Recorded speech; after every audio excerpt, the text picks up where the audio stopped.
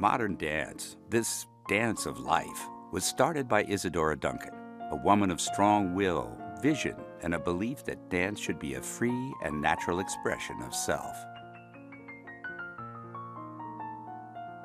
She spawned generations of free-thinking choreographers who searched for the dance of their time and place. To Feel the Earth and Touch the Sky features a few of these dancer choreographers and leaves out many. All the choreographers in this film have worked long and hard for artistic freedom.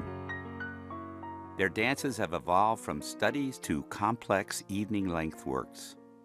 They've all broken from their past to find movement that relates to their contemporary time. And finally, all of them have envisioned and built a future for the next generation of students.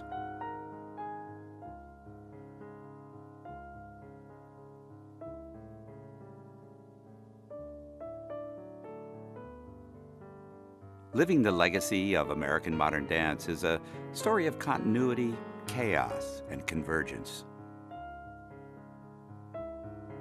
Just as we move through different landscapes, country, freeway, city, and back again, a dancer traverses a wide range of feeling and makes sense of it in a physical way.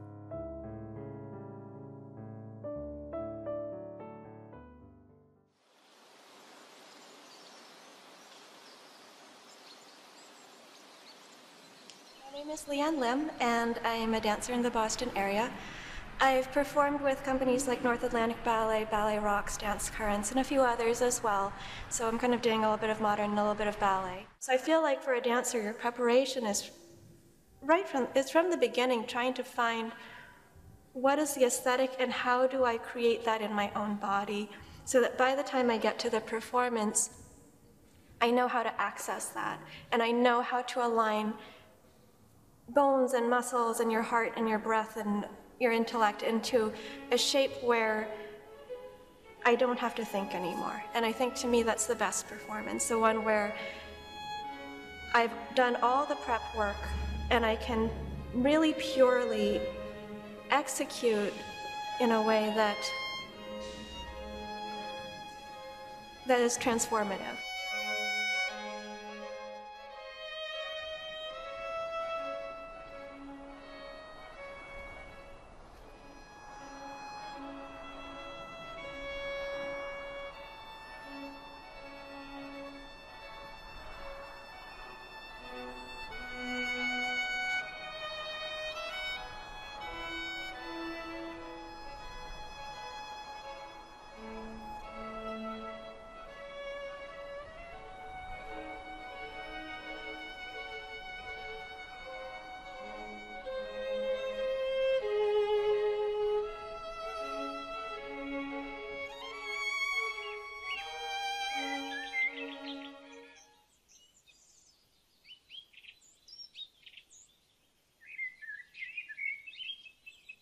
Isadora Duncan, the mother of modern dance, lived at a time when dance in the United States was more burlesque than ballet. Both Isadora Duncan and Ruth St. Denis's mothers espoused dress reform, aesthetic exercise, open air, and art. They had their daughters take lessons in Delsarte exercises, basic principles of expression in movement.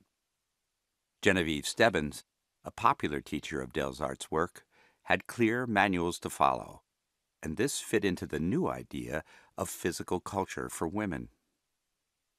Ruth St. Denis considered herself and Isadora as the first modern dancers.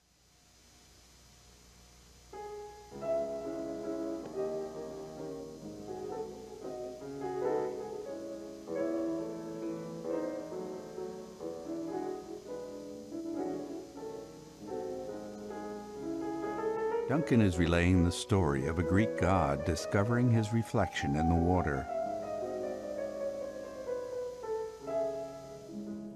After Isadora Duncan, dancing was no longer a series of steps, but an art, and the natural movements we do every day became the vocabulary of a new dance language. This language was called modern dance, and many dance makers followed Isadora's example by using and developing natural movement.